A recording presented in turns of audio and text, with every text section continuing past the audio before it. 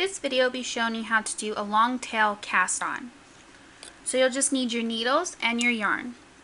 Now there's two ways that you can start this, and you can start it by making a slip knot.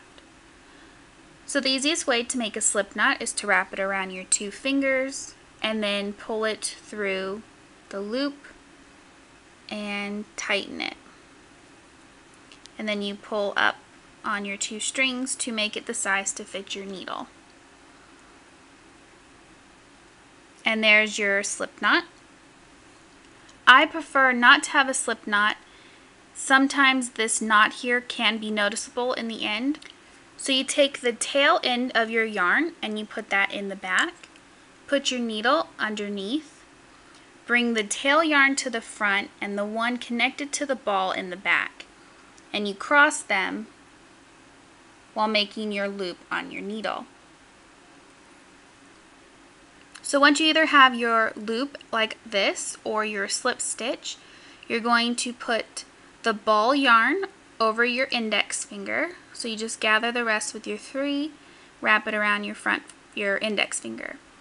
Then you're going to also grab the tail from the tail yarn and slide it over your thumb.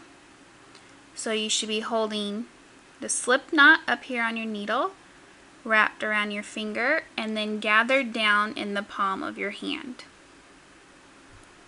So after you have this set up, then you're going to take your position and pull down on your needle, creating a V shape.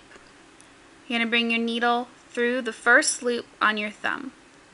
Swing it around and grab the loop by your index finger and pull it back through the loop on your thumb. Then you're going to drop your thumb, pick it back up around, and tighten it up on your needle. And that's how you cast on. So then you reposition your yarn so you make sure that the ball yarn is around your index finger, the tail yarn is around your thumb. Gather them in the palm of your hand. You can steady the stitch with your right hand on your needle. Pull your needle down to create a V shape. Then you're going to go pick up the first loop on your thumb, swing around and grab the one on your index finger and pull it back through the loop on your thumb.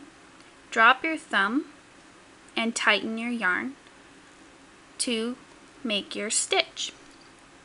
And you want to make sure that you can move it on your needle with ease, but also it's not too loose and you definitely don't want it too tight. So then you just repeat that process, and that is how you use the long tail cast on method. So just remember the first loop on your thumb, around to the index finger and back through the loop, drop and tighten. And this is the cast on method that I like the best. There are a few different ones out there, and this is the one that I like the most out of all of them. Of course, as you keep knitting, you'll figure out which one you prefer and how you like to do it, whether it's with the slip knot or the wrap method that I showed.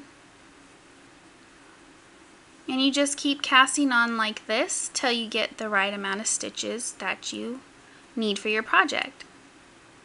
So I hope this was helpful and you learned how to work the long tail cast on.